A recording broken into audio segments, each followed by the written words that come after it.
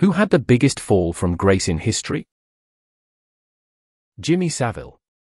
Mega famous UK radio DJ and TV presenter. Did a ton of charity work. Was a knight of the realm. Post-death, he was revealed to be a massive paedophile, protected and ignored by those around him for decades. Edit Savile, not Savile. Ian Watkins, former singer of the Welsh emo rock band Lost Prophets. Massively successful band in the scene. Turns out he dealt meth to fans to abuse them and then rape their babies' toddlers. Yes, you read right. I almost threw up when I read the indictment. Locked away for life, that one. The band has erased all music from all services as far as possible. It's tainted forever. Aaron Burr. He was Vice President of the United States when he shot and killed Alexander Hamilton in a duel. The duel killed Burr's political career. He was dropped from Thomas Jefferson's ticket in the 1804 election, and he couldn't even win an election for governor of New York.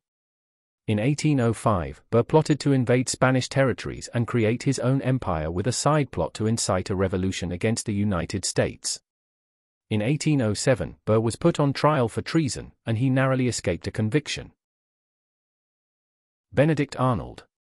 Hero general of the American Revolution. One of George Washington's best assets. Felt slighted and overlooked by his contemporaries.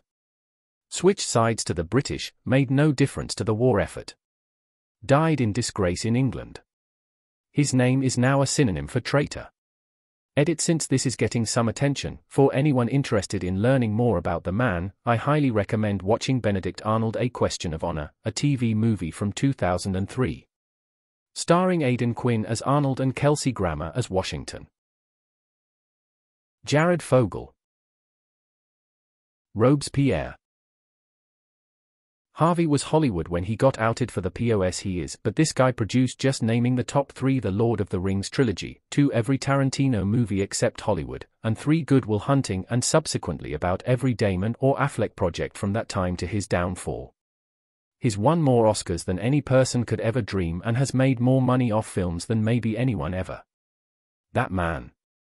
I think he fell the furthest, the hardest and the fastest. Well deserved though. Well fucking deserved.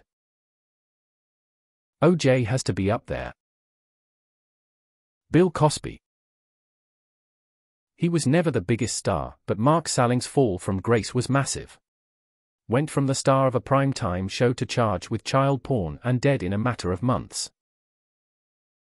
Chris Benoit.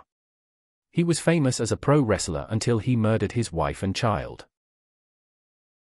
Roses are red, violets are glorious, don't try to surprise. Oscar Pistorius. By the time I was a child, Bill Cosby was so universally recognized as an icon of wholesome comedy that one of the most popular kids' shows of my youth was literally just a cartoon about his childhood. Now the legacy of that little cartoon show is tainted by the very subject of the show itself. That's a fall from grace. From being trusted to be a part of your kid's formative years, to becoming one of the most vile and disliked man of all time. Not the biggest, but Armie Hammer casually outing himself as a cannibal was pretty big. Edit. There is a docuseries about it called House of Hammer. Jim Jones. He originally stood up for civil rights, then he became a cult leader.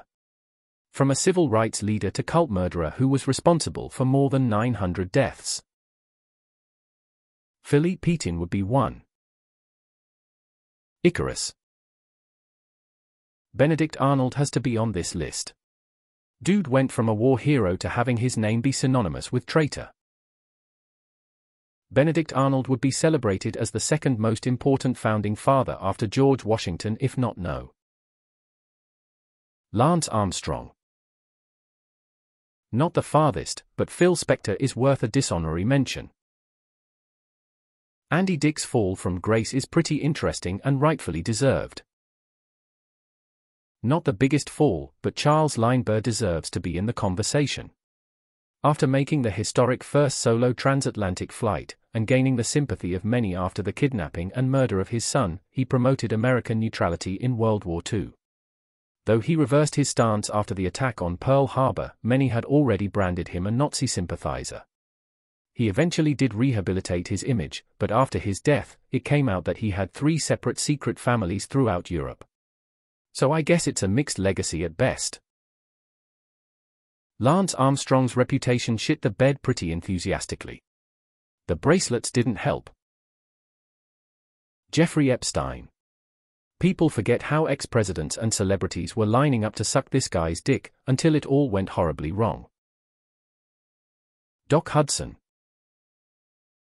Kevin Spacey. Was once my favorite actor, but now I can't look at him the same in any of his works. I'd say King Edward VIII had a pretty big fall. I knew watching The Crown would pay off someday. Jeffrey Epstein went from rubbing elbows with world royals and the wealthiest elites of the world to hanging himself in prison all alone. Ian Watkins from the band Lost Prophets. Andrew Cuomo has got to be up there. He was a huge media darling during COVID, wrote a book about how well he did, was being floated as a presidential candidate, then the sexual harassment and handling of nursing homes made him fall almost overnight. Jared from Subway. Milli Vanilli.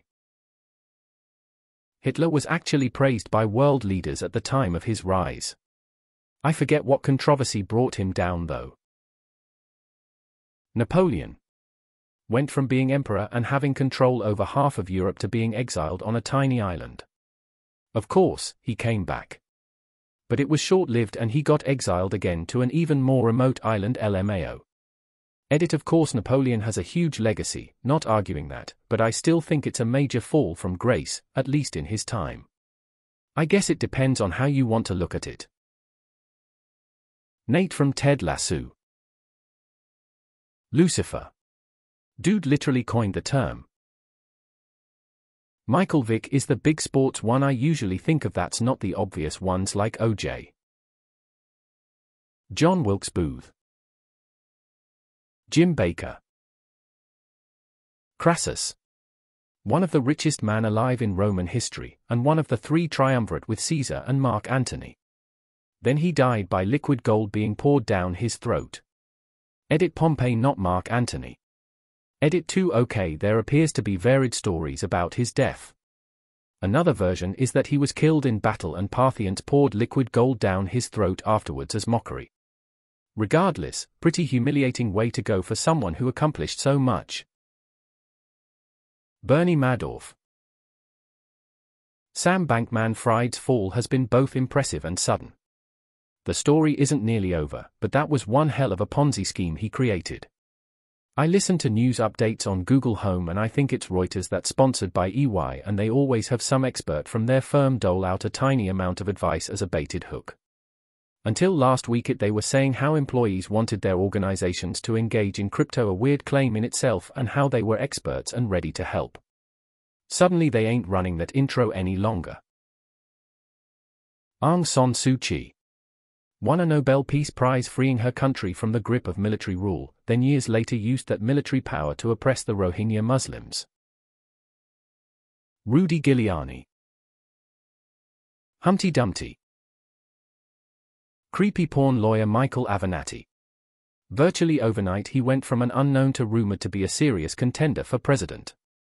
Weeks later he was disbarred, arrested, and now serving prison time for multiple felonies. Maybe one of the quickest rises from obscurity to complete disgrace. It was a wild ride.